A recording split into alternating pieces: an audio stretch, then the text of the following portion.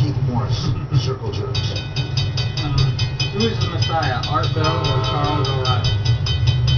Art Bell or Charles O'Reilly?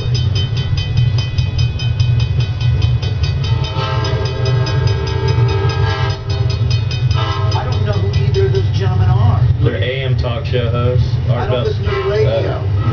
Most of it's crap. Yeah. You might as well put Rush Limbaugh on there then too. Have you heard Rush Limbaugh? He's a prick. Art Bell? The popular guy who does talk about UFOs.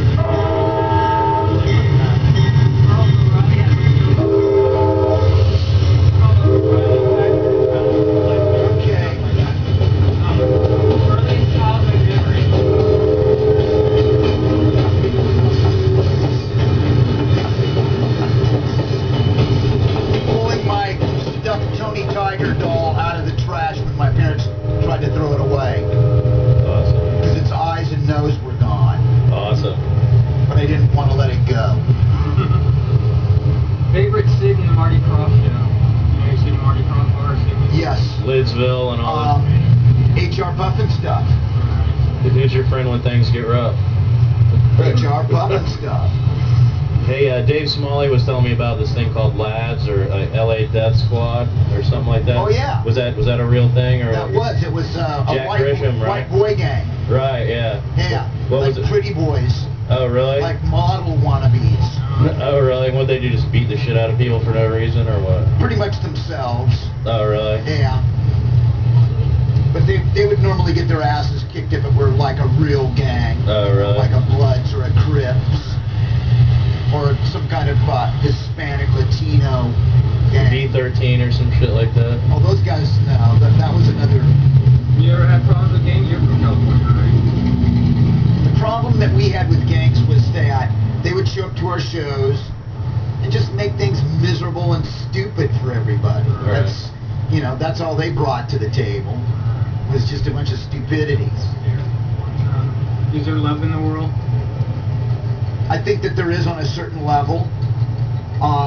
The government wants to, brainwash us into thinking that, we're doing all these good deeds all around the world, and everybody's going to be much better off for it, and that's all just a crock of shit. Pretty much. But the love in the world is between us. I mean, we're all bros. What would you say love is in the eye of the beholder, to a certain extent? It is. And it depends upon whose eyes are beholding. If you had to fight Mike Tyson for a $10 million purse, what strategy would you use? Oh, that's simple. That is so simple. The gun. That's awesome. What do you normally buy when you walk into a convenience store? Water. Water. Your favorite brand? Water. Or some kind of diet soda. I'm a diabetic. Maybe some chips. Maybe some cookies. Mostly water. No more beer drinking? No more beer drinking. I'll leave that to the beer drinkers. How much stuff did you guys do for Posh Boy? One song. That was all that we needed. That was all that was necessary. That was awesome. Was it Wild in the Street? Yes. Yeah. I was listening to that before it came out. Do you go to your high school reunions? I haven't been to any of them. I would like to see some of those people, but who cares? I'm just too busy. Alright. Ever been fucked over by a friend? Quite a bit. Who Several hasn't? dozen times. Usually money. Only once was a girl involved. Do the young kids know the words to your songs, and do you think they relate to them? I think the young kids can recite whatever Good Charlotte's Hit is right now on MTV. And all the lyrics to the last New Found Glory album. But the new young kids reciting Circle Jerks lyrics, that's a long shot. That's a bet I'm not willing to Were you? How were your feelings when you were when you're like we're interviewing and stuff for Decline and stuff like that? Your feelings when it was being made. I mean, did you think that was like a sellout move at that time, or was it? You know, it was just a documentary. It was right. a friend of ours making a movie. Right. And all the bands were cool. All the people that were in it were cool. So how could it be a sellout? No, I mean, it was no major. I'm not calling it a sellout thing at all. It wasn't MGM or right. You know, but so Fox or any of those people, Sony. Right. So how could it be a sellout? And if you look at all the people that were in there, all the bands that were in there, there was no way that it was a sellout. Right. I just use that as a, you know what I mean? Just I didn't know if you had any bad feelings towards it or anything like that. Not in the least bit. Awesome. It actually helped us. Do you play any of the songs you wrote when you were kids, and do you feel the same way about them? I didn't write any songs when I was a kid. Okay. I didn't start playing music till I was 25. Alright.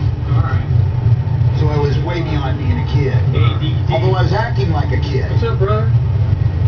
What's up, kid? Worst job you've ever had?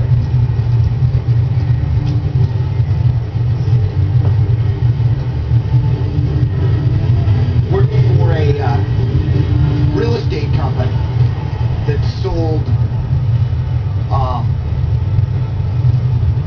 their sales pitch was to all these different people around the country, and what we would do is we would get these lists and we would have to call all these people to make sure that the number and the address and the name, everything was proper, everything was cool, and then we turned it over to the salesperson.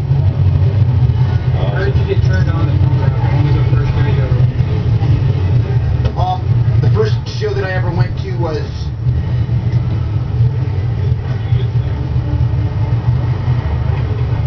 Love with Arthur Lee, and the way that I got turned on to punk rock music was just by listening to stuff in record stores, reading magazines, just listening to music. There was always like a definite reggae influence to some of the Circle Jerk songs. Was that were you guys definitely reggae fans or? I am. What's your top? The other guys, who knows about them? Really? Yeah. What's your favorite reggae? It's all pretty much frontline stuff, like Bob Marley, Toots and the Maytals, Peter Tosh, stuff like Peter that. Tosh, Junior Murphy, I-Roy, U-Roy, Scientist, Dr. Amontato. What's your favorite Circle Jerks record? I don't have a favorite Circle Jerks records. I don't listen to the Circle Jerks records. I personally can't stand the Circle Jerks. I think they're horrible. Now the Scorpions, on the other hand, and Motley Crue. Is there ever a time that you were scared shitless? I've had a person try to stab me. I've had a person fire off a couple of rounds at me. During a show?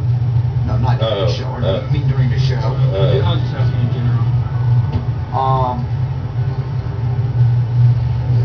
Those were probably the two scariest times. Did your parents make And The Exorcist, the first time I saw The Exorcist. I just watched that tonight too, as a matter of fact. Did your parents make you go to church when you were little, and they were religion for you? They made me go to church because my grandparents taught Sunday school, and I never paid attention to whatever religion it was because I didn't care. What's the worst thing that ever happened on the road?